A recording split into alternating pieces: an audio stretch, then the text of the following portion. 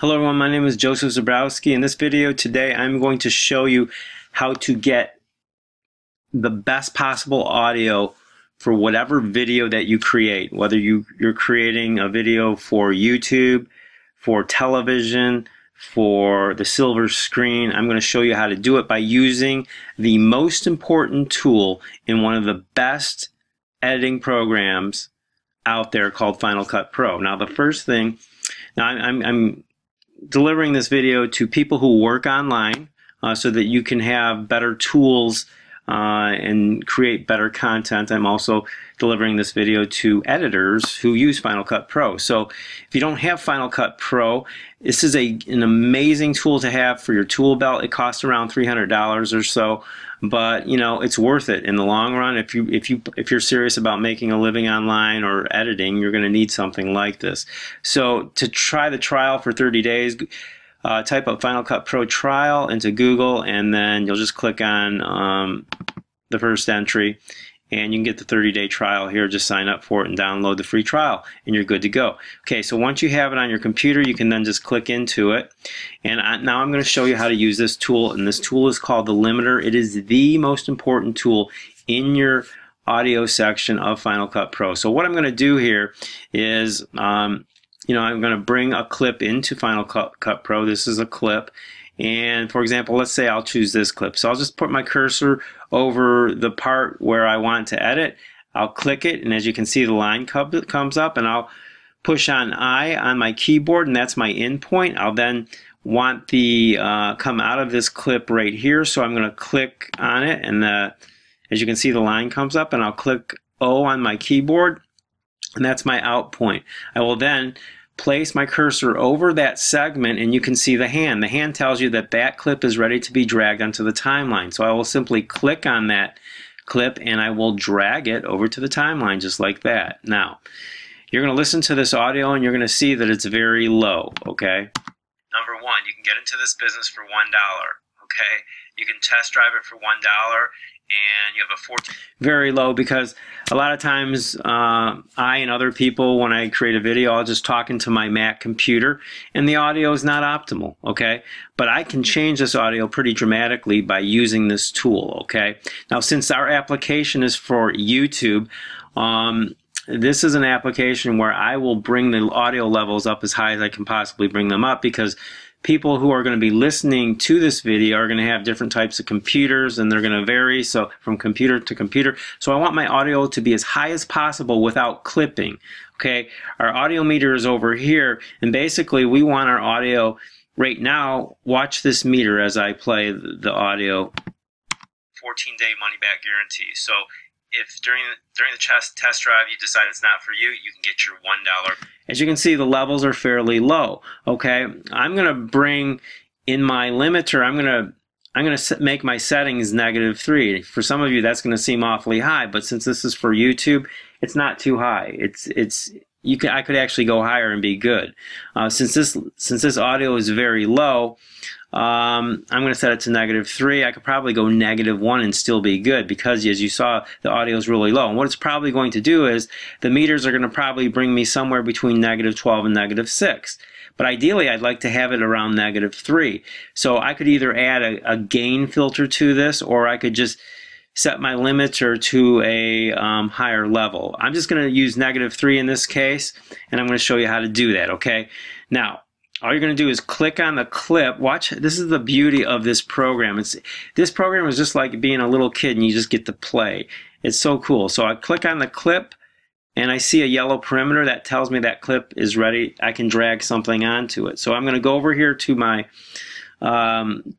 tool effects box over here, and I'm going to click on this item right here, and this is the effects browser.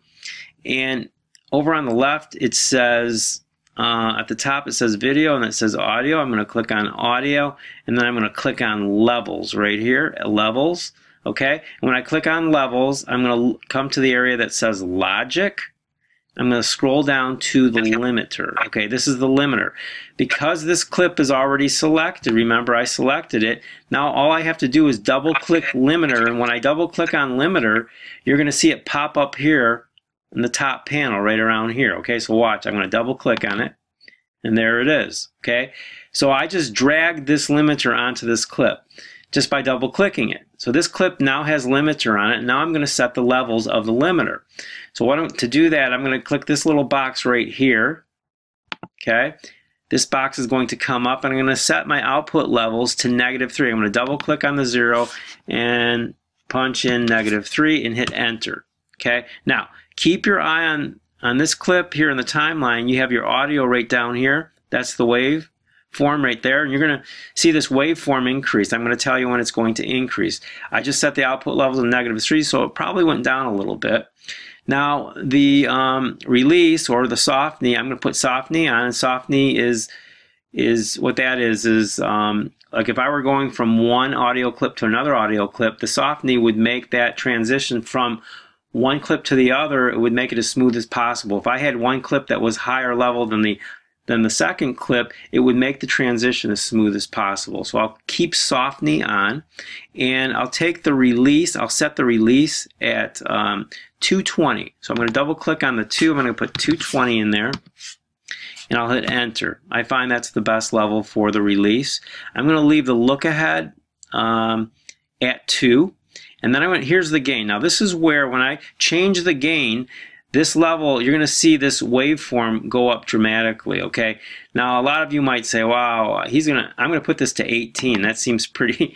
If I were editing a movie or, you know, something for television, I would have recorded the audio in a much better way. It would have been a higher quality audio, so I wouldn't have to raise this to -18. Usually for something in that format, I would raise it to about 10. But since this is something I recorded on my Mac computer, I just talked into my computer, it was really low as I showed you up front, I'm going to set this to 18. Okay, now when I set this to 18, you're going to see this level waveform go up really high. Watch it, okay? So I'm going to go 18 and I'm going to hit enter. Watch it raise. See that raise? All your low levels went to as high as they could possibly be within the 18, okay? And all the high levels went to an optimal level, to the most optimal level. All right. So now I'm going to listen to the audio. All right. You're going to notice a difference. Or back. Okay. Just as long as it's within 14 days. And I can tell you guys, to make a living online with the vast majority of these businesses, market difference. I know you heard the difference there. Okay. Now, usually for something online, you're recording it in not the best fashion. And as you can see over here on the right, you have equalization. The drop-down menu, you click on the arrow, and usually what I like to do to get the best audio for online is I like to give it a little bass boost. That's going to give it a more fullness. It's going to sound like a fuller sound, and it's going to sound more qualitative. So very simply, I'll just go over here and I'll click on bass boost, and the levels are going to go down a little. You probably didn't see that, but they went down a little. So I'm going to increase this to the highest value that it can go to. I'm going to click the gain to 20, as high as it can go. But because it was recorded so low, it's not going to matter. We're going to be fine. And you're going to notice a little difference in the sound. It's going to sound fuller. Here, I'm going to play it for you. Businesses, you're not going to find something much better than that. And this is your best bet. I'm speaking. That's a pretty good sound for just recording it into your computer, talking into your computer. Now, see what this tool does, this limiter, the reason, this is a life-saving tool, believe me. When I edited my movie, I just completed a movie, and actually our movie got worldwide distribution. It was on television. And this tool was so valuable because what it does is, you know, like I told you up front, I set this level as high as I could to 20, but it's not going to make it up to the -3 here. It's only going to make it to somewhere in here. Okay, but what it does is it keeps your audio consistent from beginning to end. It will go no higher than a certain level. Now watch the meter over here. Okay, I'm going to hit play. From experience, one of your best bets at making a good living online. There's other businesses online as well. I'm just being honest, you know, but many of them are scams. Many of them. See how it just stays in between there consistently? That is really important to have good audio, because one of the problems with bad audio is you'll have really highs and really lows. This keeps it consistent, and this makes it pleasant to your viewer's ear.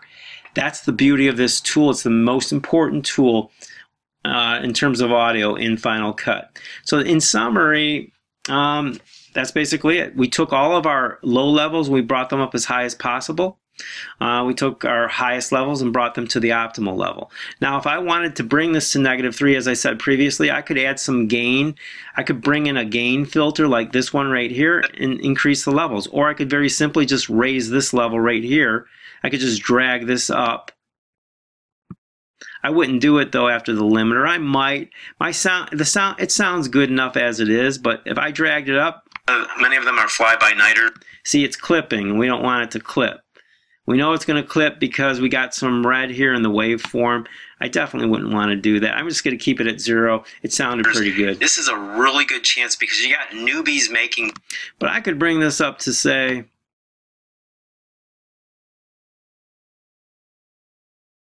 5. Good money in this business. Now, one of the reasons this business is successful is because it has something very unique.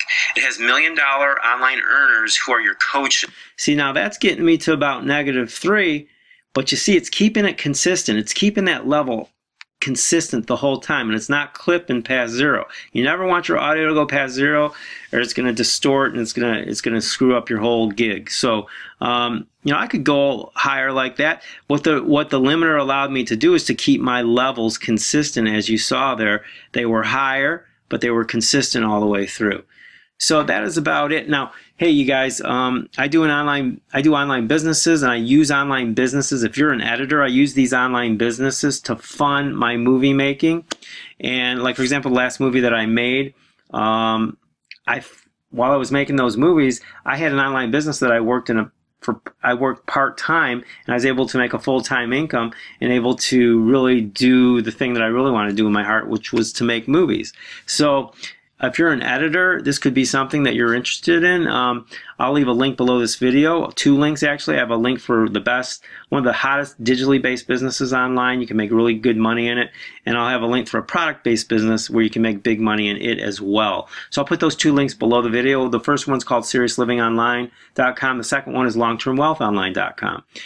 To people who are online money makers, if you're watching this video, if you don't have a good business, these 2 businesses, believe me, through experience, I stay abreast on what's the best, and these 2 businesses are the best in terms of having a good digital business and product-based business. So I'll put those links below, and I hope to meet you. I'll help you be successful online, and I'll help you with your editing. But this, you guys, this is a great tool, Final Cut Pro. Highly recommend it. If you have any questions, let me know, and I hope to meet you. Take care, and God bless.